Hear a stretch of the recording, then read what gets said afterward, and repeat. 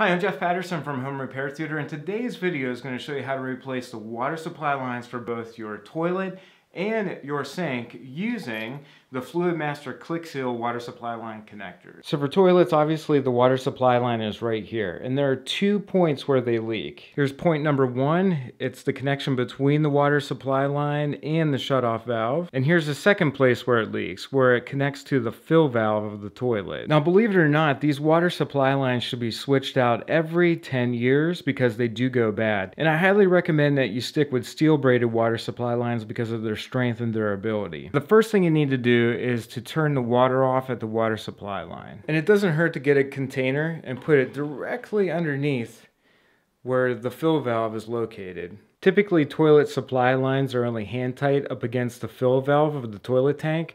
So if that's the case, you'll be able to turn this clockwise if you're looking down from the toilet tank. So in this case, it is just hand tight, and we'll turn it in that clockwise fashion. Now you can also use a set of pliers or channel locks if this is not hand tight. Then you can empty any water from the water supply line down into the container. Then use pliers or a crescent wrench to remove the old supply line from the shutoff valve.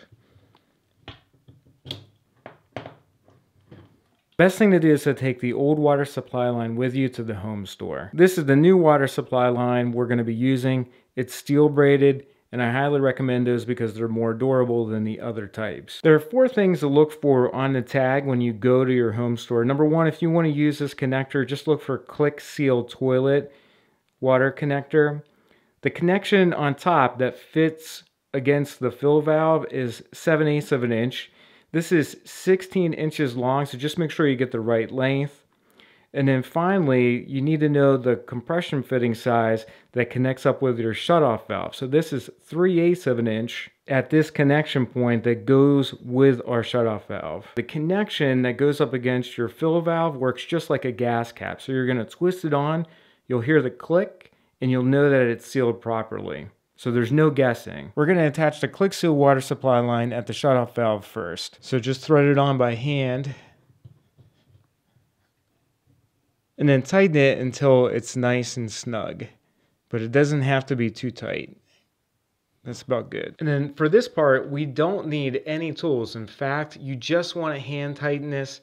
You don't need any type of wrench whatsoever. So we're going to tighten it until we hear the click. And that's how we know that it's tight enough. And then all you need to do is turn the water back on at the shutoff valve. And then finally, you just want to check and see if there are any leaks at this point and down at the shutoff valve, and they're not. So we're good to go. If you're not sure what size fitting you have between the shutoff valve and one of these water supply lines, there's a kit that you can get. This is called the Universal Click Seal Toilet Connector Kit. It comes with 3 different fittings, 1, 2, 3, that fit into this part of the water supply line. The gold fitting is 3/8, the black fitting is 7/16, and the silver fitting is 1/2 inch. These fittings are really easy to use. You just need to determine which one you need for your shutoff valve. So for example, if your shutoff is 1/2 inch, you take the silver adapter and you thread it into the metal nut of your water supply line.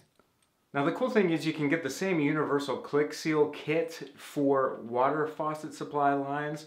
So just keep that in mind if you're going to be searching for those at the store.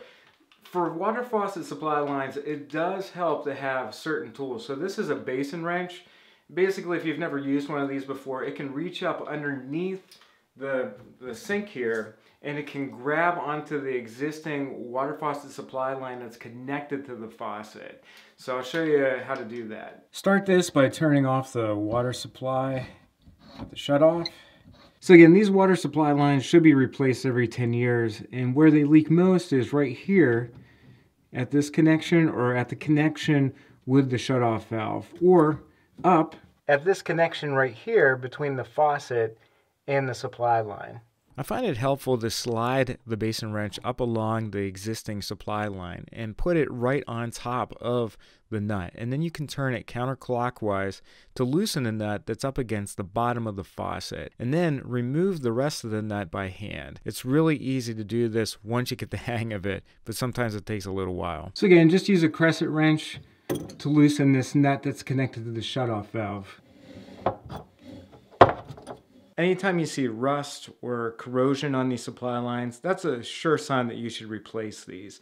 So this is a 16-inch steel braided water supply line for the faucet. And fortunately, this tag tells us what size fittings we need for our new supply line. This is the new Click Seal water supply line. And before I forget, you don't need any tools to attach this to either the shutoff valve or the faucet, so no tools necessary. Okay, so we're just gonna tighten this onto the shutoff valve by hand.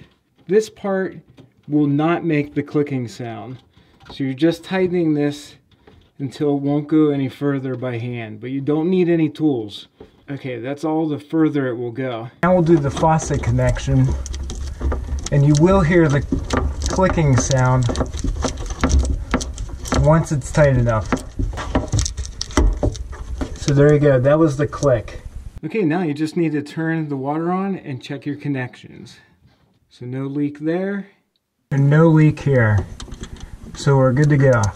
If you're replacing water supply lines in your bathroom, and whether it's for a toilet or a faucet, definitely check out Fluidmaster's Click Seal connectors.